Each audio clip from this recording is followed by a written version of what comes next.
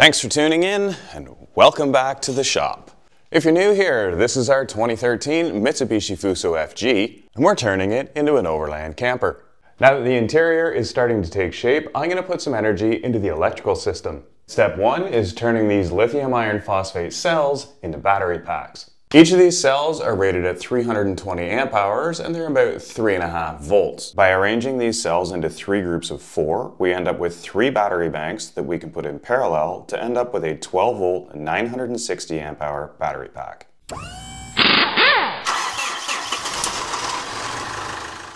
I know what you're thinking, that looks like 4 groups of 3. Maybe it's the new math, but let me show you how I see it.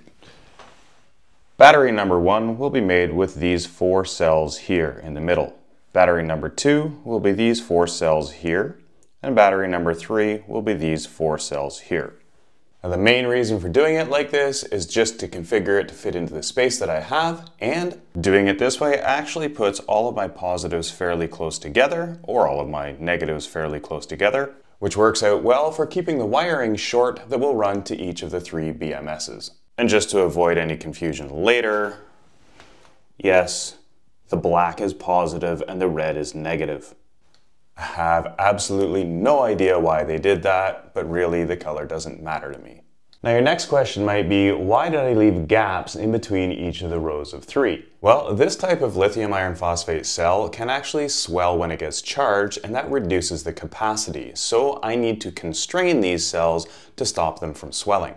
That's right, that means inside this box and inside this box, we need to form a box. Well, technically maybe not so much as a box, but something that can contain the batteries. So I've started with a 3D printed part. Or more accurately, several 3D printed parts. To start with, I designed the part in SketchUp, but unfortunately the finished size was slightly larger than what my printer can print, so I modified it to fit together like a puzzle. Next, I sliced the model in Cura to create the G-code and printed the pieces on my Ender 3 V2 3D printer using PETG plastic, which I then glued together using cyanoacrylate glue, also known as Drago! Now I can place 3 of the cells into each tray, and they're held precisely in the right spot to line everything up and give me consistent and accurate spacing between the cell blocks.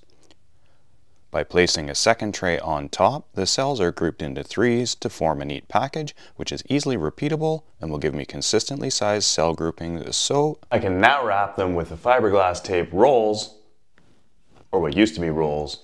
Because the fiberglass doesn't stretch at all, it prevents the cells from expanding across their width. By repeating this for each group of cells, we end up with 4 nicely packaged sets of 3 cells each. If you're thinking I've just done something horribly wrong by having these 2 cells arranged with the 2 positives together and the 2 negatives together, don't forget this cell is actually part of that battery pack. And you may also be wondering why I've placed one of these fiberglass sheets on each side. Don't worry, that will make sense shortly.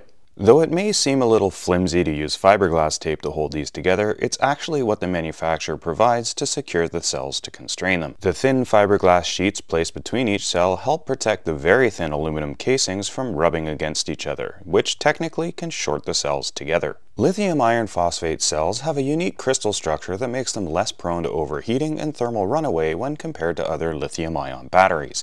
This stability is due to the strong covalent bonds between the lithium, iron, phosphorus, and oxygen atoms in the material, which are less likely to break down and release energy as heat during extreme conditions. This is going to be the difficult part.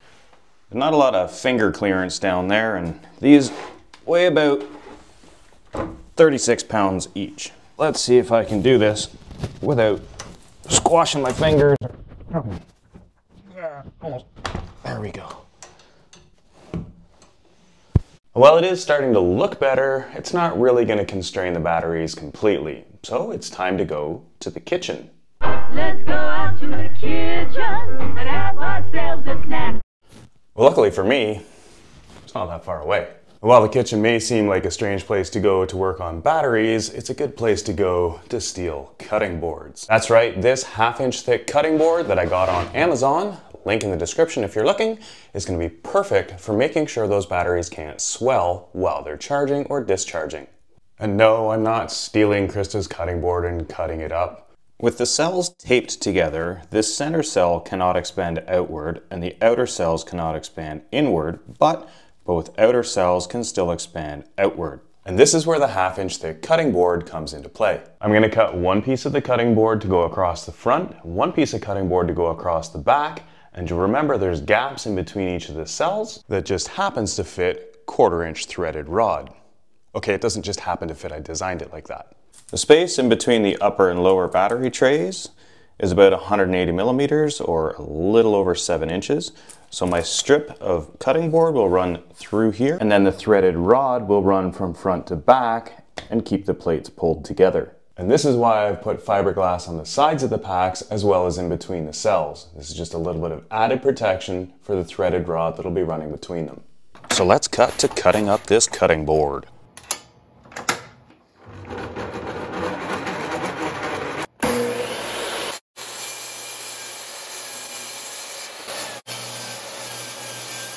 If you're doing a project like this, cutting things, make sure you pick up one of these deburring tools. There's a link in the video description because taking a sharp corner off is as easy as that. That was probably a little bit hard to see, so let me see if I can give you the first person view.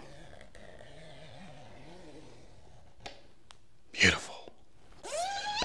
So satisfying. Because this battery is quite large and will weigh just shy of 150 pounds when it's completed, I've taken it back out of the hole that it sits in to assemble it. I'll do a dry assembly out here, then disassemble it, put it back in the hole, and reassemble it. With all the cells lined up, you can now see where my cutting board piece is going to go. And in between each of the cells, there will be a pair of threaded rods pulling everything together. Now, getting the location of where these threaded rods go through is going to be pretty important because I don't have any extra space. But I do also know that the width between centers of the threaded rod is going to exactly match the width of the printed trays. So to start with, I'll mark out my center line and then I'll go out by the width of a tray and out by the width of a tray. The width of this cutting board was 758 millimeters, which means I need to go to 379 for my center, which is going to be right about there. I'm not going to try and mark everything on the cutting board. I'm going to get it close. And that little indicator, I can put some tape on where I can actually see what I'm marking. 379 metric simplicity units. With all the holes marked, I can now clamp these two pieces together so that I can drill all the holes at the same time. But I don't think I need to show you that part, do I? Yeah. Okay, but let's make it quick. Holes are drilled, and maybe you're thinking, how are you going to reach in the back to get the nuts? I'm not. The rear piece of plastic has these hammered in the back. These are blind nuts. So all I have to do is put the threaded rod between the cells and thread it in. Now I've got to cut some threaded rod. And one last thing that I've done before I start to assemble these is put a layer of heat shrink on the threaded rod, just as an extra layer of protection in between the threads on the rod and the edge of the cell. I say it's time we give this a try.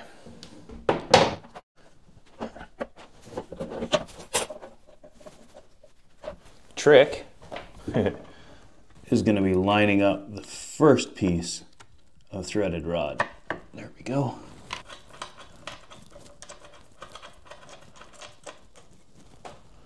Okay.